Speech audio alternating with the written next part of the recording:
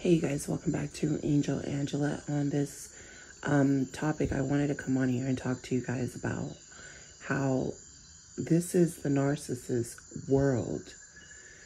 Once you go through narcissist abuse, you will see the world, you will see yourself, you will tap into your intuition, you will tap into your senses, you will tap into,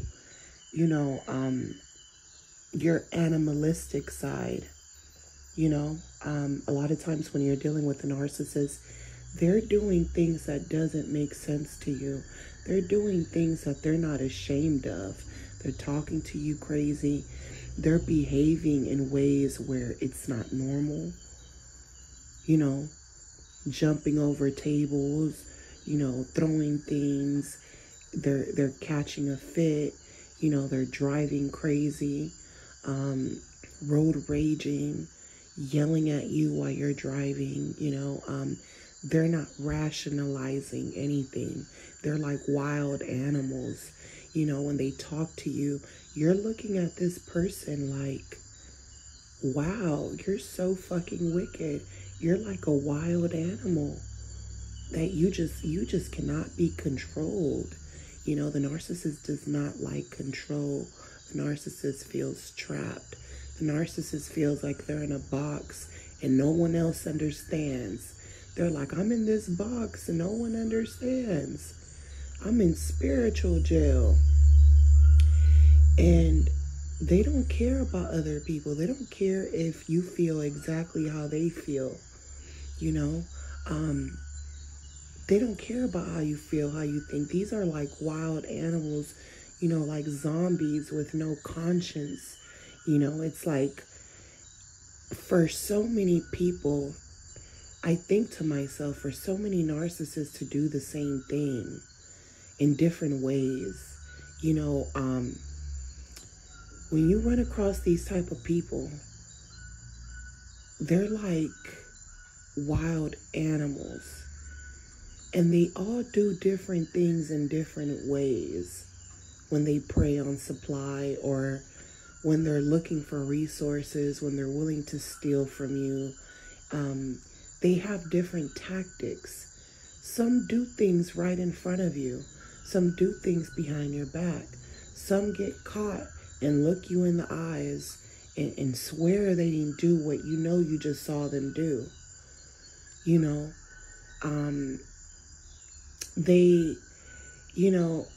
They're like, it's like going to the park and you're feeding some ducks and then all the ducks start coming, like, it's like a crab in the barrel type of thing. That crab is trying to pull you down.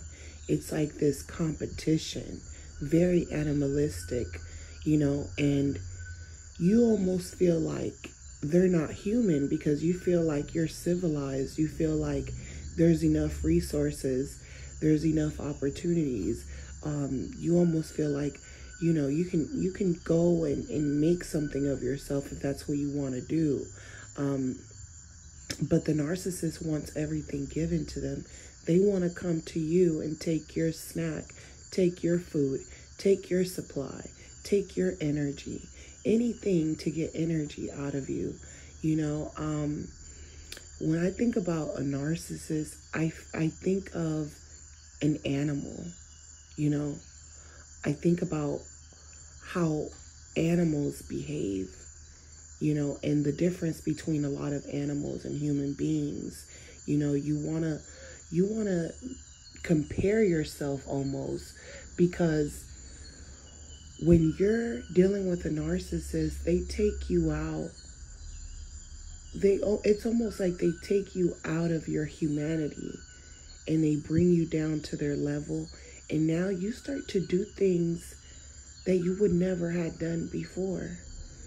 They get you to the point where your anger just overtakes you.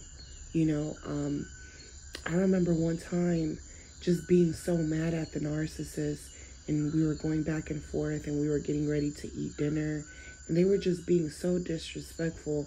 I remember I just grabbed this rotisserie chicken that we had just bought that we were going to eat for dinner, and I just grabbed the chicken and just threw it at the dog outside and let the dog devour it because I was so upset. But it was because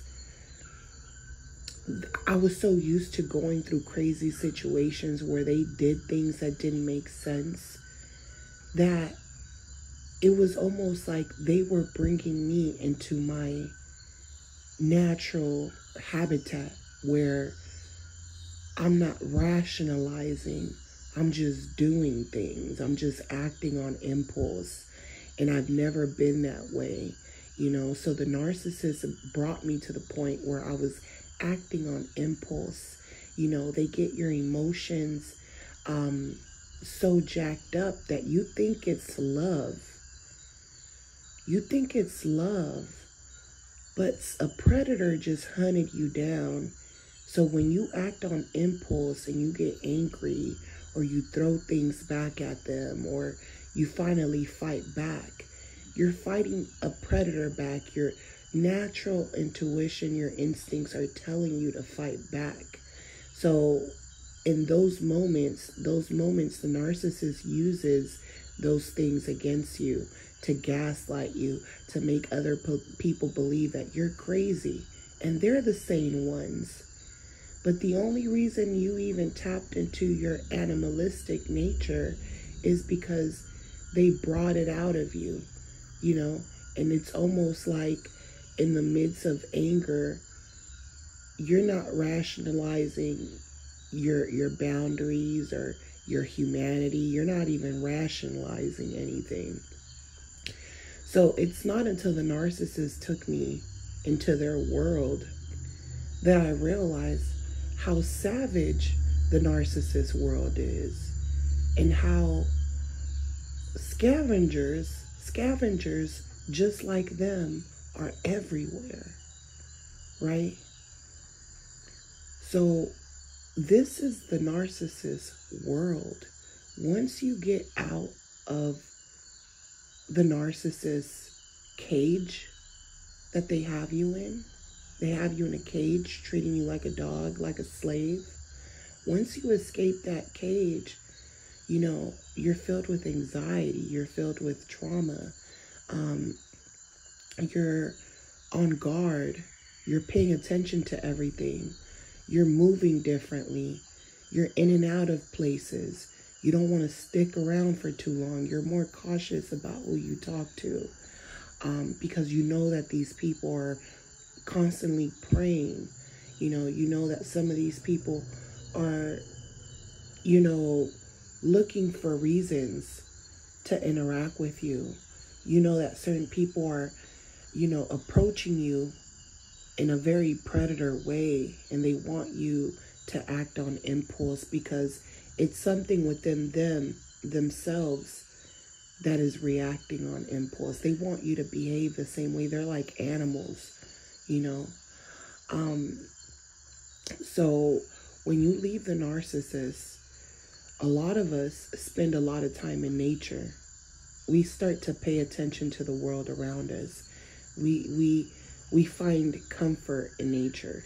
We start studying animals. We start studying the world. It's like we wake up to a new world, right? It's like we were living in this little fairy tale world, and now we wake up into a new world, and we realize that everything around us isn't what it seems. People are not what they seem like.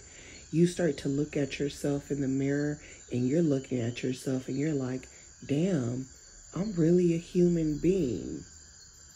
You know, you're studying animals and the behavior of animals and how similar animals are to humans. And you're just like, a lot of humans act like animals, you know? A lot of humans act like animals. Like they don't have a brain, like they don't have a conscience. Like they're just living off this artificial intelligence that they were programmed on, because we're all, you know, a lot of us are speaking a primary language in order for all of us to communicate with each other.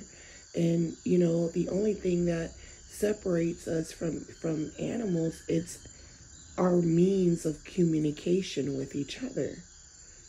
You know, so it's almost like you start to see, like, where did this language come from? Animals communicate with each other. They obviously don't know what we're saying. They're speaking a different language.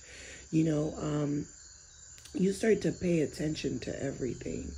The reason a lot of people turn to nature and things like that when they leave the narcissist is because you're trying to get back into your primary state, which is being an animal yourself, understanding that you're an animal yourself, understanding that animals kill, animals hunt, animals fight each other for food, for supply. And you realize that you were nothing but supply, you were nothing but a shield to the narcissist. When I spent time healing, I realized, wow, I'm really a human being. I'm really, I'm capable. I'm capable of so much. The narcissist instilled so much hate in me. I hated them so much. You go through a stage where you love them, you miss them, then you kind of get angry, you're upset, you want them to get their karma because you realize that you were nothing but food to them. You were a means of survival to them. And then you find yourself trying to survive in this big jungle filled with savages, and you realize, how important it was for you to make sure that you keep all your means of resources and connections with people even. It's not good to be out in the jungle by yourself because these people are lurking in every tree, analyzing you, So I realize as a human being, we're capable of so much. It's like, when you're young, you know about predators, you know that these people are everywhere, but you don't think that you're ever going to run across bad people. And then when you go through this abuse, you realize that the bad people had been around you the whole time. You were judging people by their physical appearance, thinking that they're human beings just like you. And some of these people are not even human. They're like wild animals that don't know how to control themselves, don't know how to control their anger, don't know how to control their problems. And not until you feel that intense anger and that intense need for survival, you don't understand why these people are the way they are. So you do grow from this situation, and you do realize that, hey, you're capable of the same things the narcissist does, but there's something different about you. There's something different about you. There's something different about the way you move.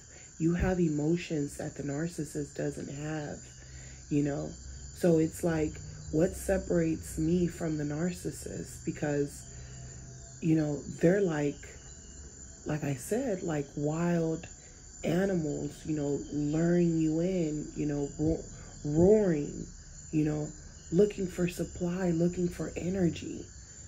You could be minding your own business, and these people will treat you like they know you. They will talk to you like they know you.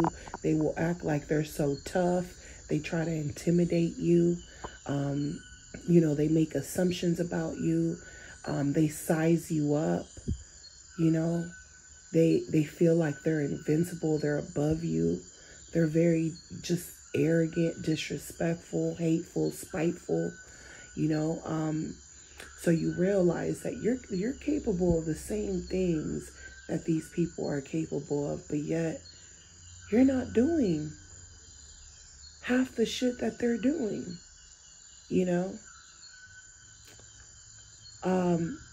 The narcissist will bring out the type of hate in you, where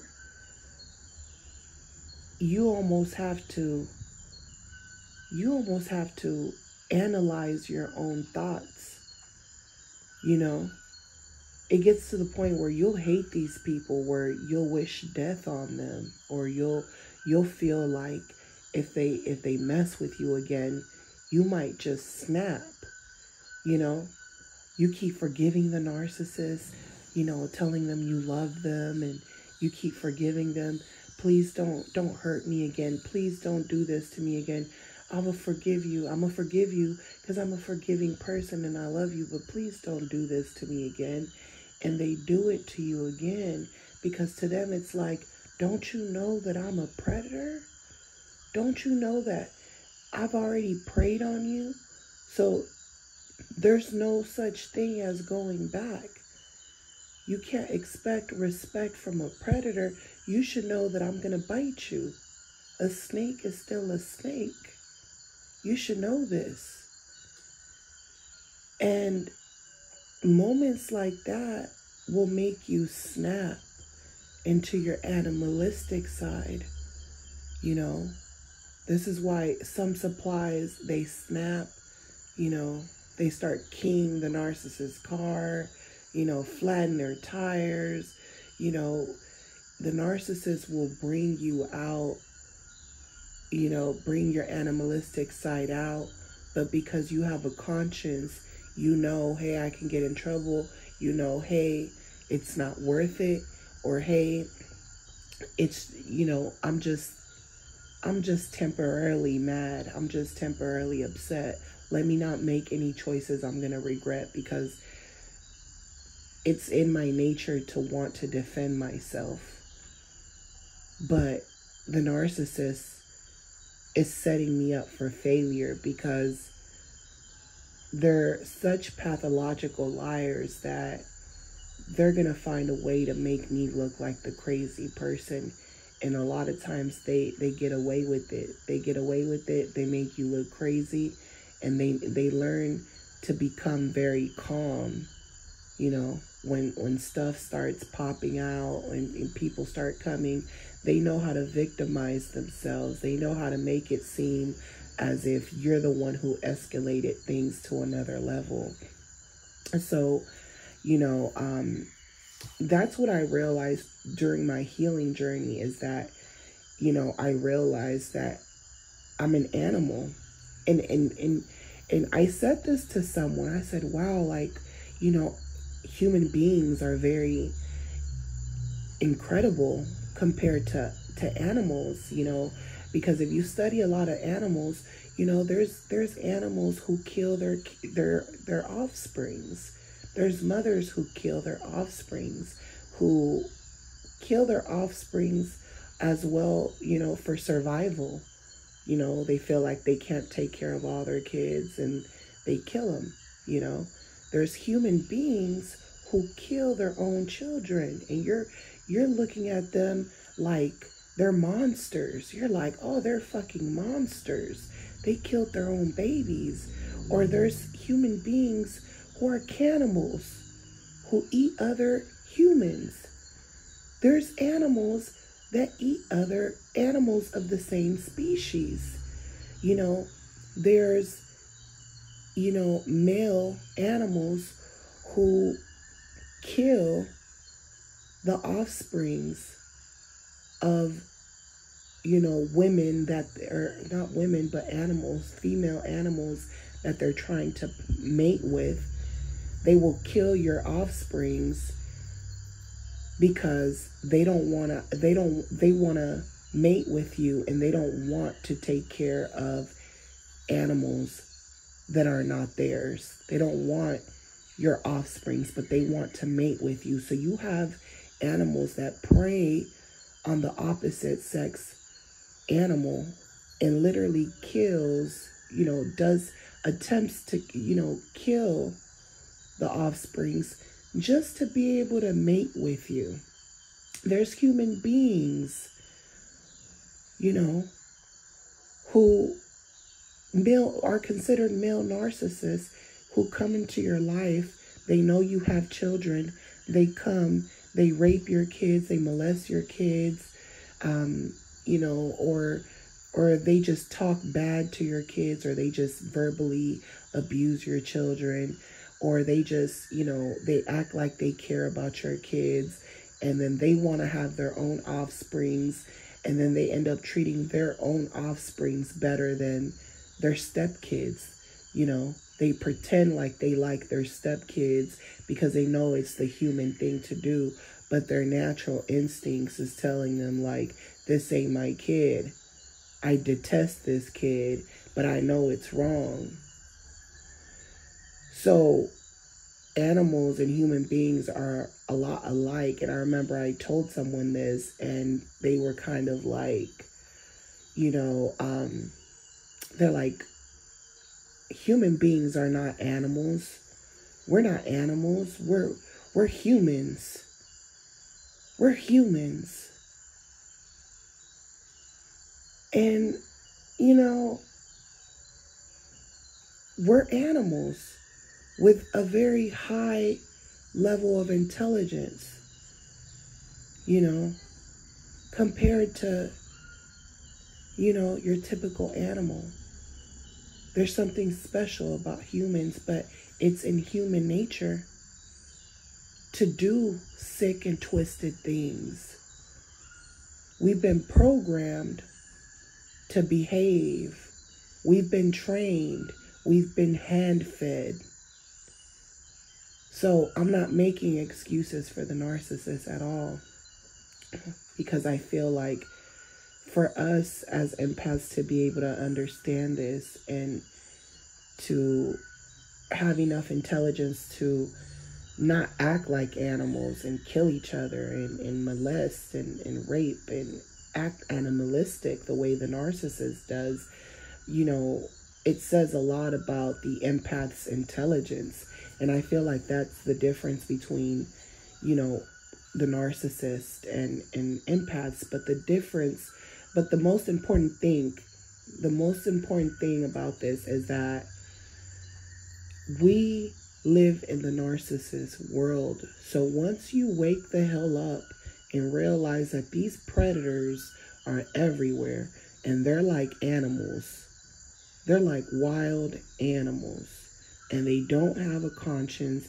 They don't see nothing wrong with their behavior. They feel like it's in their nature. They know that it's a lot of narcissists that are sick and twisted. They know that there's other narcissists like them. They try to act like they're so special, but yet there's other animals that act and behave just animalistic as them, that are into the same things, that are killing your offsprings, who are, trying to take a sexual advance and groom, supplies, or take advantage of, there's animals that sleep with their own offsprings. You realize that the narcissist is not a human being. They're an animal. And once you learn that and you understand that there's predators everywhere, like I said, you realize that you were living in another world. You were living in the sophisticated world. You were living in the world of what you were designed, what you were trained to be. You were fed lies and propaganda, and you were taught how to talk, behave. You were taught to walk on your 2 feet, instead of walking around like Tarzan, right? So a lot of us, have a certain type of intelligence, but it's because of, the human intelligence that has evolved us over time. And even though human beings have evolved in many different ways, even physically, you got people out here who mentally are not, they haven't evolved enough to the program of what it takes to be a good civilian, to work in this, you know, to work around other people, to live around other people. You know, as soon as you walk out the door to the narcissist, it's the wild jungle. You know, so once you wake up from this, you realize when you step out your house, you better realize that there's all type of human beings out there, and they're just as bad as animals. They're just as bad. They're just as dangerous as a lion, as a tiger, as a bear. You know, lions and tigers and bears. Oh my, they're everywhere, right? What I also feel like you realize once you wake up, you know, out of the matrix, is that if you know that there's predators everywhere, you have to think about it. How can you control all these weird predators? You put rules out there, you put laws out there, right? But what happens when you put laws out there that are going to hold a predator captive? A predator doesn't want to be controlled. A predator doesn't want to be held captive. A predator does not want to take accountability, because a predator feels like they're doing nothing wrong. A predator feels like they're just, you know, living off their own instincts, you know. They feel like that's just who I am, you know. And it might not be ideal to your own, to your lifestyle and your viewpoints. So this is where the police, the judge, the courthouse, the laws that are designed for humans come in. We have laws, you know. We have laws in order to work as a civilization. We have rules in order not to kill each other and destroy one another on a daily basis. But guess what? The narcissist does not like rules. In the narcissist world, there are no rules. They're like animals. They feel like, I don't have any rules. I'm roaming free. Even if they know that there's rules, they're always going to try to break them, you know, and they're not going to feel bad about it. So a lot of these laws are designed to protect predators. And that's the hardest part to accept, because, you know, when it comes to laws, it's almost like these laws are set up, but they're basically saying, hey, we're going to protect predators until they get caught, you know, because if the narcissist had to pay the price for every crime that they've done, emotional abuse and all these other things that you can't even get compensated for. You can't get compensated from being in a relationship with a narcissist and them wasting your time, unless you have money and you know, access to those type of things and actually make a contract with these type of people. And this is why people get married, because it's a contract, you know, so that you have some type of security that this person isn't just using you and wasting your time. And they're just, it's to kind of get more trust in knowing that this person isn't just, you know, baiting you in for resources and taking advantage of you. That's what the whole contract is about, because, you know, these people are like wild animals, and the narcissist uses marriage and contracts, you know, to exploit you, because when they get married, they're getting married for the purpose of them getting more supply. They're getting more supply than you know, than they would get if they were single, you know. So that's the only purpose a lot of times, and a lot of times they're targeting you, you know. They're not doing it for the right reasons. They're not doing it because they want to survive together with you, because they're careless. They just want what they want. But a lot of these laws are set up this way because imagine if they were just locking the narcissist up for emotionally abusing you. That would piss the narcissist off even more, and they would commit more crimes, right? So the laws are designed this way because narcissists are predators. They don't stop. Once they target a victim, once they target someone, like, you're targeted forever in their world.